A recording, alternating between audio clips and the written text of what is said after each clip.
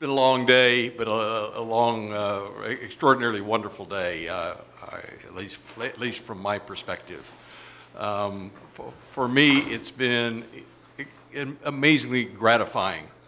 I've been part of the Institute for Economics and Peace with Steve Killalay almost from its inception. When he first got started, we met in Washington. And at first I had no idea what this guy was talking about, and it didn't take long to figure out that it was pretty darn good. And I took it to the board. I was president of the Alliance for Peace Building at the time, and reported back to the board about my meeting with him, and they were totally skeptical. In fact, they really didn't want me to have anything to do with it. And I really had to persuade them that this was something to say, at least let's give it a try. We gave it a try. It's been one of the best things that ever happened to the entire peace building field, and certainly we now have a very strong relationship between the Institute, Alliance for Peace Building, and the entire peace building community. So, and to come here and see the people that are here and the attention and the seriousness with which we take all of this, I find very gratifying. And I'll say to those old board members who thought I was on the wrong track in embracing this, I was right and you were wrong. I want to share one quick little story.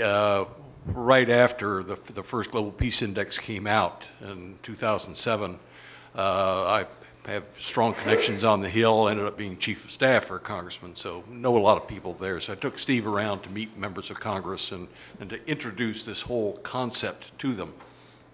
And two things really stuck out from that experience. One of them, we went to see one who had been a friend of mine, and we kind of laid this out, and he said, well, you can't do that. If you put an end to war, it'll ruin the economy. And he really said that. Really said that, and he believed it. Which, of course, we all know is utter and total nonsense. And I think that concept has been largely destroyed, in part because this country was fighting two major wars and then had an economic collapse. And so anybody that believed that war was good for the economy certainly learned a lesson from that. No, it isn't. But this research and analysis that Steve and the Institute have done on the cost of war, demonstrating clearly and conclusively in rock-solid economic terms that war is not just not good for the economy, it's dreadful for the economy. And that has finally permeated, and you just don't hear that the way we used to hear it. And that's a tribute to Steve Killalay and the work of this institute.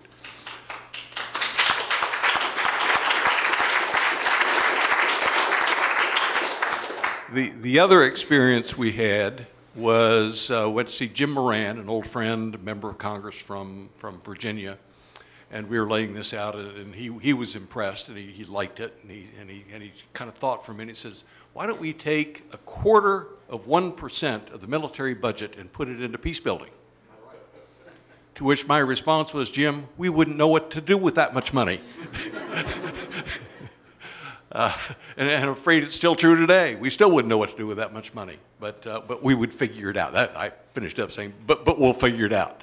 That hasn't happened yet, but it gives you a perspective on the way this whole concept and this work was received on the Hill. But we've done many briefings on the Hill over the years, and the Global Peace Index, positive peace index, positive peace concept has been introduced and is gradually taking hold, and people are grasping it and applying it. Today, of course, we had the opportunity to have Steve kind of lay the framework for us and to recognize the overall concept and importance and the fact that what we're working on undergirds everything that our society is dealing with and has to deal with in the current challenging climate. I tend to be an optimist. I lecture and I've written about and give a TED talk on just how the world has gotten better and better and better over the years. And it has. There's no question that it has, so we should be optimistic. And yet we face unprecedented challenges at the same time. And being able to deal with these challenges in a peaceful, nonviolent way is absolutely essential, or we could dramatically turn in the other direction. And I think Steve has helped us grapple with that and recognize the most appropriate ways to deal with it. We had the opportunity today to dig deep into some of, not all of the 8 pillars, but some of the pillars, get a better understanding of what they're all about and how they apply and how they relate to the rest of it. Looked at corruption, and I was impressed with that discussion, with the fact that it is so difficult to deal with, but it was acknowledged that at least we are now acknowledging not only the reality of it, but how devastating it is, and there are some successes. Mark was able to point out at least a few places where there is progress, and you can learn from those places where there's progress and apply them in other parts of the world. I enjoyed the journalism thing on solution journalism. I hadn't heard that term before. I probably should have, but I hadn't heard it before. Peace journalism, I've known about it for a long time. But Jamil, am I missing out on not having heard solution journalism? Well, no, we just found out about it recently ourselves. All right, I'm glad I wasn't totally out of touch. There is a definite link between that and yeah. The work that Yeah. So it's promote is to get people to look at peace differently. Yeah. So it's good to be introduced to these concepts and start thinking about them and integrate them into the rest of the things that we do. And of course, I was pleased to see the Sustainable Development Goals, and of course, Goal 16 integrated into what we talk about, because I think it really is important for us to recognize what happened as a result of the Millennium Development Goals coming out of the year 2000. Tremendous progress that most of the world knows nothing about, that we dramatically reduced the poverty and hunger around the world during that period of time, in part because the world community made a commitment to do that. And we did it. I was in Rome in the year 2000, in 1999, and as a delegate to the World Food Conference, we voted whether or not to set a goal for cutting hunger in half. And I was reluctant to raise my hand as a vote for that. I said, that's way too ambitious. There's no way we're going to do that, and if we don't meet the goal, then we're going to be disappointed. We did it. We did it. Cut hunger in half throughout the planet. How many of you have seen that in the newspaper? Never. It's never there, and yet we've done it. So people get discouraged. I look at what we've done and say, no reason to be discouraged. Concerned, yes, about the bad things that are going on, but discouraged, no, because we have met these challenges and made tremendous progress. And now we have the Sustainable Development Goals, and I think it's really important for us to recognize the alignment between all of those goals and the 8 pillars of peace that we talk about here. So it's been a marvelous day for me, and I hope for all of the rest of you, and I want to hear from Ellen and Steve of what their highlights from the day are, and anything that we can take away from it and what we might be able to do with it when we go back to wherever we came from. So Ellen, let me turn it over to you. Great, thank you so much. So I'm going to take a little bit of a different tack and share 5 different thoughts from the day. The first is I'm just blown away by the expanding depth of this work. Was it 2 years ago we were here at Stanford? And that was a fabulously rich, wonderful day, but today we went deeper. It was much more thorough. I think the panels added so much to the report, and I think that the contribution that that today's effort and the report and the work of the Institute is really remarkable. So thank you all. It's really exciting. So one thought that was really new, or one panel that really caught me, was Daniel Brown's talk. I got my start working in a battered women's shelter when I was 19 years old. And we had a t-shirt at that time that said, "World Peace Begins at Home." That was our fundraiser. And I still have that t-shirt on my wall in my office. And Dan Brown's talk today reminded me of that slogan, because it's absolutely true. That if we look at what happens in our intimate relationships, what happens inside of us, how we deal with conflict at home, it affects how we deal with conflict in our communities and in the world. And I think he made that case really, really clearly. and again, put another dot in the connections that we need to make. So this is not just out there, somewhere else, it's really what's happening with us. And so to that point, his comments about leadership were very profound, and I think we need to take them to heart and think about them very, very deeply. For the last 7 years, the Compton Foundation has invested in a strategy of what we call support for transformative leadership, and that is about supporting social justice activists to have the skills of emotional intelligence, of self-care, of the ability to work across differences, the ability to have high levels of emotional intelligence. These skills are essential so that we can build a movement for social justice that comes out of love and not of anger, that knows how to deal with differences and with conflict. And we have seen through some of the work that we've funded, mostly domestically and not in the peace field necessarily, that it really does matter.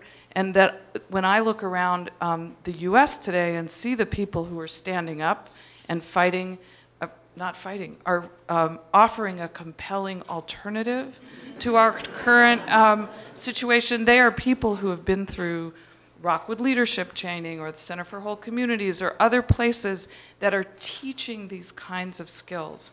So I think that's a really, really important thing, and we could use that kind of intensive investment in the peace building world, I believe. Throughout the day, people raised issues of communication, of telling the story, how we talk about this work. I think we need to do more than just raise those issues. I think this is a really, really important challenge. As somebody who's been involved in the social justice world for my entire professional life, it wasn't until I came to the Compton Foundation 7.5 years ago that I actually knew there was a peace movement. And I'm like a little embarrassed to tell you that, but it's really true. And like the focus of our program now is to make sure that people know about the work that's happening in the peace field and how critical it is to every other issue, whether it's women's equality or climate change or economic equality. Peace is essential. So we have a real communications challenge, and I think one of the challenges is to be able to articulate clearly a compelling vision where everybody sees themselves in that vision and in that picture. And I know some folks in the peace building world, anchored by Search and the Alliance for Peace Building, are thinking about this and working on it together, but we have to do that work with much greater and deeper urgency than I think we are doing, and I think today's meeting really reaffirmed that for me. I have a really big question, and I want to push back on something that Chip just said. I will confess I was looking at Twitter today occasionally, and a very interesting fact came out, a new report that quantifies the fact that $250 million a day is spent in the United States to fight the war on terror. That's a huge amount of money. And so the question that I have is not just the quantification of that, but who's benefiting. And I actually think we have an economic system right now that is benefiting from war. And I don't think that we have yet made the compelling case for what the transition looks like. And so I think that there was some discussion this afternoon in your panel of saying we need the economic alternatives. I think we need to actually really invest in looking at what a budget does look like.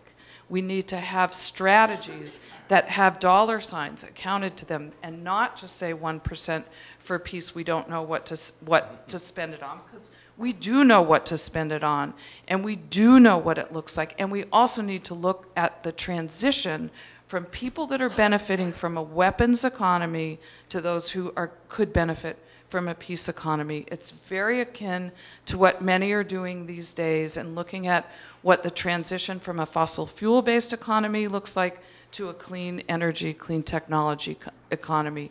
We must do that work, because I will posit that until we interrupt the current weapons manufacturing system, we are not going to be able to have the kind of world that we want.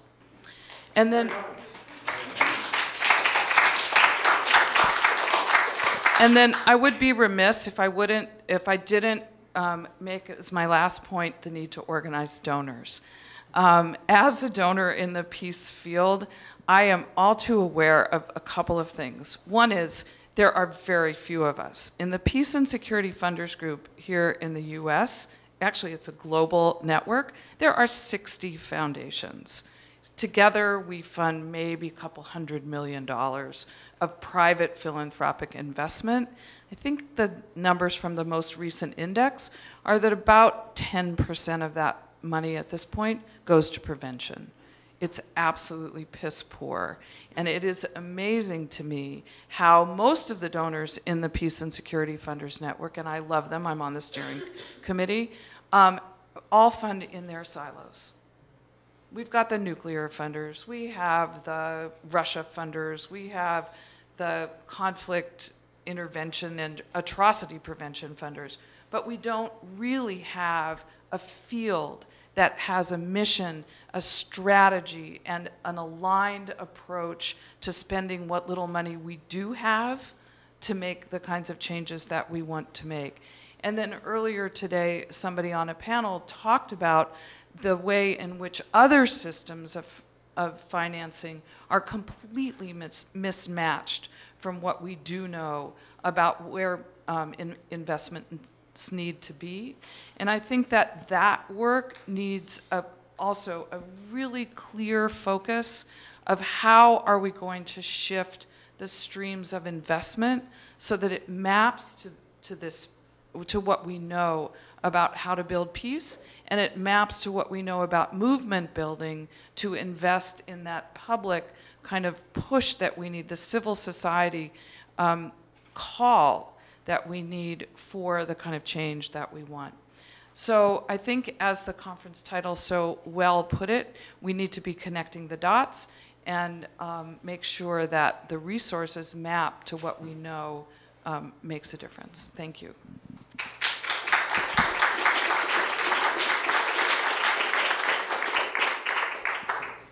Well, it's been a great day. So actually summing it up is very, very hard, and I think Ellen just did a tremendous job. So I've got 2 pages of little short notes here from the day, and I'll just go through and hit them because they're just sort of the highlights. I think on corruption, really, we know what to do, but gee, it's really hard to change the system. Sums it up really, really well. But I think that concept of being able to involve civil society as being the change agent, I think is absolutely key. But generally, you need something within the system to align up with it, such as the prosecution department, let's say, in Brazil. Reem asked a question in the last part there on religion, and I note religion didn't come up through the day, but I'd spent the last week before coming in here in Sydney, but the 4 days prior to that I'd spent in Rome, 2 working in the Vatican with a group there which called Ethics in Action. And it's about sort of taking a conflict and extreme poverty and then lining religion to be able to tackle those problems, because that's really big in Pope Francis's agenda. Also, there's groups like the Religions for Peace, which I'm a trustee of, also treasurer, but it works on interfaith dialogue, and there's a paper we put out which looks at 5 key questions on religions and peace. So if you're interested in that, have a look at the paper. But basically, religion's neutral when it comes to conflict, and I could go into a lot more detail on that, but that's where it's at. So we look at the Sustainable Development Goals. One of the things we did is we looked at positive peace, came back and then did an analysis of taking the 169 targets and now looking at how that came back against positive peace. And you find that there's an unequal balance through it. And that's because the Sustainable Development Goals were the outcome of a negotiation. They didn't come from some sort of philosophical framework. So what we found is corruption. There's, out of the 169 targets, 2 indirectly referred to corruption and 1 directly. That 1 direct one is in Goal 16. And so if you can't tackle corruption, it undermines every one of the other goals. So when looking at the Sustainable Development Goals, that's key. The second one which there isn't a lot of focus on either, is the free flow of information, particularly a free press. And again, because of the negotiations and a lot of the countries involved in it, that's not something they really want. I think Alberto's comments about the police, that took us back to a great conversation we had about maybe 6 months ago. But in the West, generally it's about 200 police per 100,000 population. In the Indigenous group he was talking about, it comes out to 800 to 900,000 per 800 to 900 per 100,000 population. So as we start to look at that, it's interesting, it's the highest numbers of police per 100,000 population are in the Western democracies. So the police quite often can be good. The question is, how do you make it a positive and not a negative? I think one of the comments which really hit me, and this comes back to systems thinking and stuff me and David are working on, limited violations of encoded norms creates progress. I think Lothar said that. And like that is about systemic change, because the whole systems try and stabilise and come around a homeostasis, so that if something's out of the norms of the system, the whole system tries to correct it. We can see it in the social conditioning around us. And if I said something outrageous, everyone in the room would try, if it was too outrageous, would correct me. So that idea of being able to have limited violation of the encoded norms to create progress through the system is key. Think of a really rigid authoritarian state. It allows no deviation at all. Think about the ruckusness and the noise of democracy, and that's part of the system making its gradual and limited change. So one of the other things which I think came up, government is about modifying human behaviour. Okay, so government policy is about modifying human behaviour. I think there's something really profound in that and deeply we need to look at. Out of Dan Brown, talking about psychology, with a 17-to-1 negative to positive studies in psychology, I couldn't help think, what is the ratio when we look at peace and conflict studies? Note, we've got peace before conflict, but all we're actually really studying most of the time is conflict. And that's really how I got interested in positive peace. I think the other thing coming out of that, a few things, was we're looking at attachment and self-esteem. So I actually qualified as a psychotherapist at one stage in my 40s, just for something to do actually. And what I came at the back end of it is most modern psychology processes don't work, but you get someone to talk about their problems. And the more you talk about the problems, the more the problems just run through their head. Okay, it's a bit like the tapes playing through our head. The reversal of that and getting people to now look at the positives when they're looking at self-esteem, let's say, so to correct a narcissistic personality, is very analogous to the concepts of positive peace. If you can actually play back all the positives, the tapes in our minds start to think about that rather than our fear of violence. And I think sort of the concept of the awakening mind, I think for me was quite profound, and that the larger person's view of life is, the more inclusive they become, and through that, more happy. There's something massively profound in that, and particularly as if you're building it down. Madeline Rose talked about the Global Sustainability Act. Actually, someone sent it to me 2 days ago. The very first line in it is the Institute for Economics and Peace estimates that the cost of violence to the global economy is $14 trillion. Then as I read down through it, a lot of it you could see coming back to positive peace. But what was more interesting is that it was 2 Republican senators which had proposed the bill. And so we are seeing a lot of profound change going on. On a similar note, there was a gentleman from Taiwan I met, and he was new in Taiwan to Washington, and the first thing he wanted to do when he met someone at the White House was meet the people from the National Strategy Department. Now, do you think there's a National Strategy Department? So, if you go to Asia, you go into Japan, go into South Korea, Taiwan, PRC, they'll all have a really big, really well-funded strategy department looking forward 20 years. Climate change is something which everyone's talking about, but my own view is that what we're going to see before climate change impacting us is a collapse of the fresh water on the planet.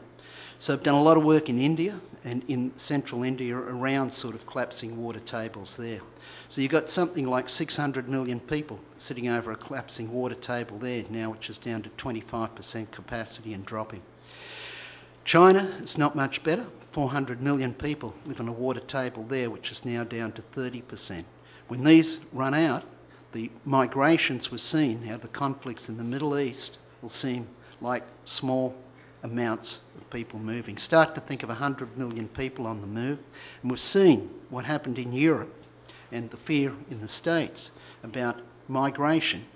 So that I can see being a real major issue for peace moving forward in the future.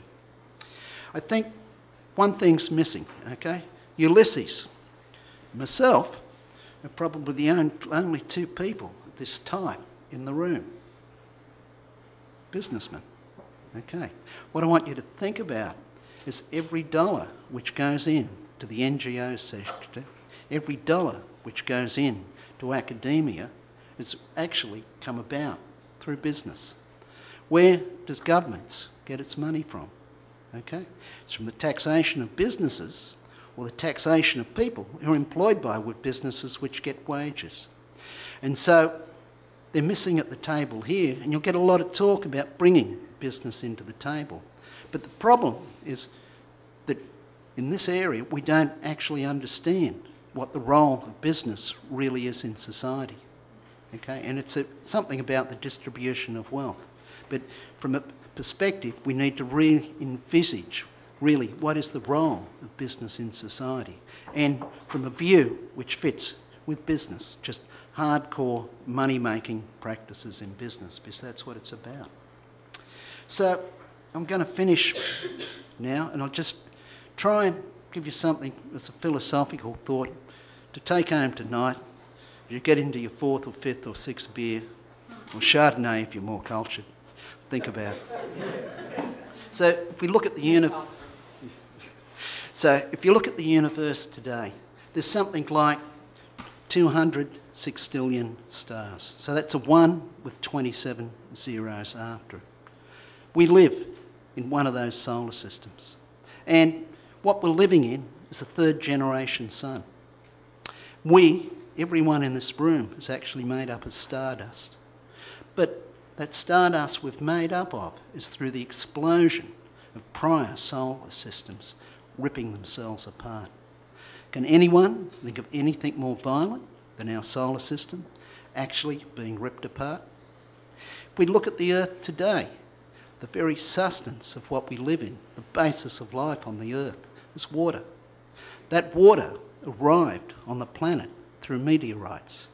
It wasn't naturally created in the formation of the Earth. What's more violent than meteorites smashing the planets for millions and millions and millions of years? But that's how the water arrived. And as you're sitting here today, everyone in this room, to live, has to eat another living creature. Can anyone imagine anything more violent than that? So the question I want you to take home is, why is there peace? With that, thank you, Steve. Thank you all for a wonderful, wonderful day.